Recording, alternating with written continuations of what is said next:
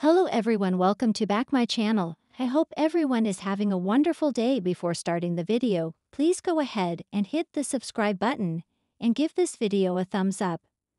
Bethany's major new plot on Coronation Street, in which she battles for her life in a Turkish hospital, starts next week.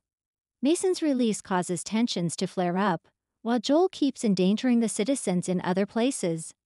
This is our comprehensive overview to the 13 major upcoming events. Additionally, you may peruse our gallery of 23 images featuring spoilers from the shows airing next week.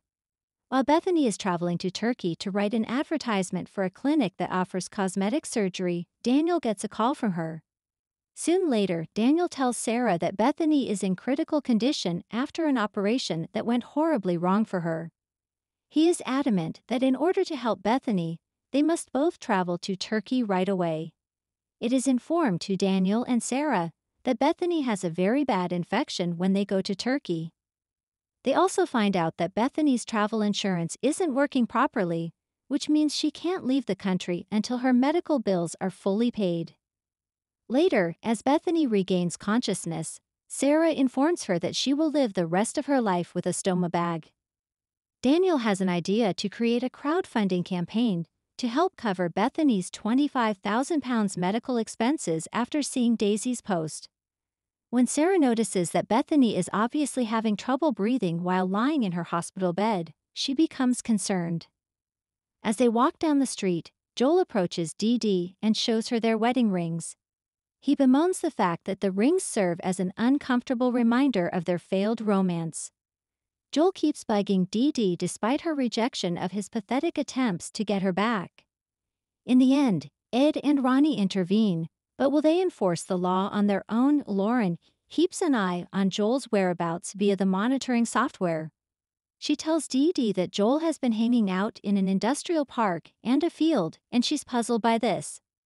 When Lauren discovers that Joel has unexpectedly placed £5,000 into her bank account, the mystery only gets bigger. Is this an attempt to trap her again, or a sign of guilty? Eager to learn how Lauren and Frankie are doing, Roy pays Lauren a visit in the hospital. After Frankie's most recent health scare, Lauren breaks down in tears and explains that he is getting a scan-to check for brain damage.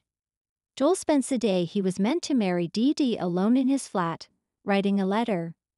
Afterwards, the cunning solicitor closes the door behind him as he enters the cafe while holding a bottle of whiskey. Seeing Joel inebriated, Roy worries about what the villain may do next. Dylan begs Betsy to come clean to the police about how, at Speed Doll, she had Mason's purse hidden in his jacket, causing him to be returned to young offenders. Dylan informs Sean of what has been happening when Betsy declines. As Mason returns to the cobblestones and squares up against Betsy, Dylan, and Liam, tensions rise. After receiving a tip from Liam, Gary shows up on the scene, but he runs the danger of aggravating the situation by seizing Mason and holding him against the wall. The next person to become involved is Stu, who separates Gary from Mason. Remorseful for not believing Mason after the Speed Doll event, Stu extends an apology and offers Mason his job back. Mason has a black eye as he reports for work at Speed Doll. When Mason tells Stu and Yasmin he was harmed in an accident, they don't know who to trust. In addition, Gary and Maria voice their disagreement with Stu and Yasmin's initial choice to rehire Mason. Later, Mason enters the restaurant covertly after hours while carrying his sleeping bag because it's obvious he has nowhere else to stay. Billy and Bernie are still at odds over Paul's funeral arrangements.